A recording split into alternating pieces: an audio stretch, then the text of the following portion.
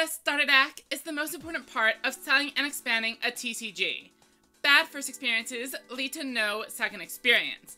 Despite this, companies release miss after miss. Let's see what they do wrong to learn how to do it right. Yu-Gi-Oh's 2-player starter set includes everything you and a friend need to get started, except for the things it doesn't. Despite having Scapegoat, there are no GOAT tokens. Additionally, we have decks focused on Xyz and Synchro Summons, or, in other words, decks failing to demonstrate over half of the mechanics in the game.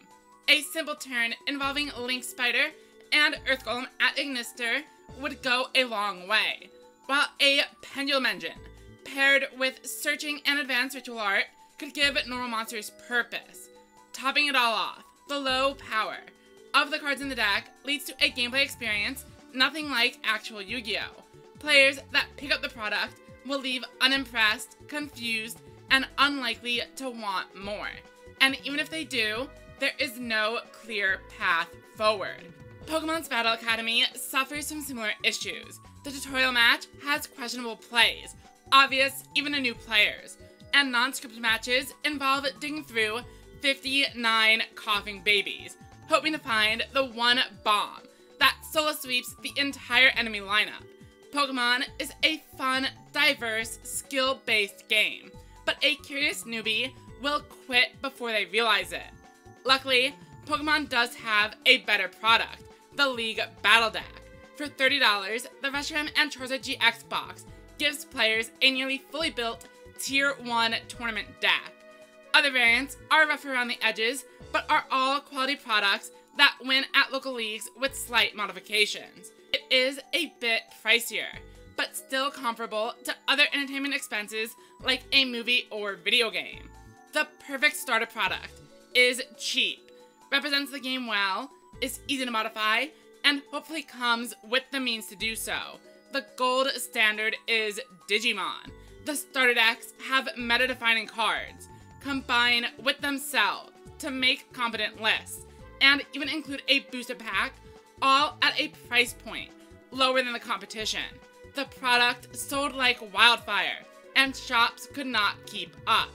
On the other end of the spectrum, we have Battle Dome, whose introductory experience is baffling enough to inspire this video.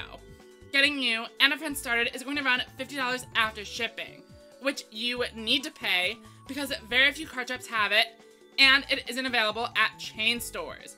For this price point, you get a collection of the worst cards the game has to offer, including several with a 50% chance of doing literally nothing, in a 1 card per turn rule set. Modifying the decks is a huge struggle, as the site does not sell individual booster packs. Even if you do find some, you aren't able to use your rare chase cards if they don't match each other. There is more I could say, but I don't want to turn this video into dumping on Neopets, so let's finish off with my own card game. I made a design choice very early on to make decks 30 cards with a 2-copy limit. This is intentionally half of both Pokemon and Magic, allowing every starter product to contain 2 decks, a necessity that most products seem to forget. Booster packs should supplement starter products, not dwarf them. If starter decks aren't fun, packs don't sell. If starter decks aren't competitive, packs don't help. Thank you for making it all the way to the end of the video. If you are interested in more TCG discussion, check out the playlist shown on screen. If you want to see my design thoughts put into action, join my Discord server. In addition to the custom TCG I'm making, there is an entire rebalance of the base fossil Pokemon format, ROM hacks, and other original board game projects in the works. Say hi and send me a message about what you're most interested in.